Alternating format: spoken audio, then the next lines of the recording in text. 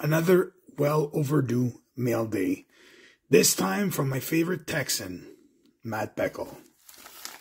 You know, you speak to people, you get to know people a little bit without meeting them sometimes.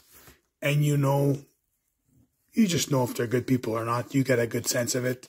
This guy's awesome. A lot of people in the card hobby, you get the feel they're like used car salesmen.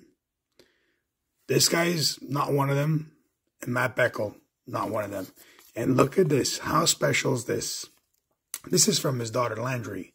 And I was watching one of his whatnots, and his daughter Landry made a little card for my daughter Grace. It's a credit card for $1. And she also made a 1-of-1 Landry card for me. And that is going to go on the throne.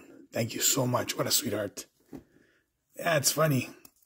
And, you know, my daughter was chatting and connecting with her through one of his whatnot lives.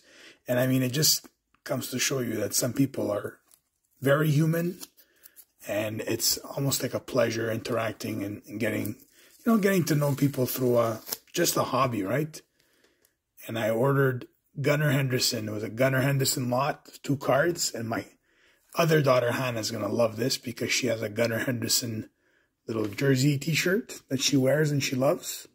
And she recently wore it for Jersey Day. So those are 2 modern Gunnar Henderson rookie cards. And I also ended up ordering for a buddy of mine, and he's going to have to post this video actually after I give it to him, but a Ludwig Kaiser. And that was a throw-in because that was like a giveaway during the show. And it's a 27 out of 49 numbered card of Ludwig Kaiser. So Carlo, this is going right to you. Hopefully you enjoy it. It's a WWE card. And there you go. You see? You meet good people in places where you least expect them. Hope you guys enjoy. Again, I've got a lot of mail day to catch up on. Thanks for watching.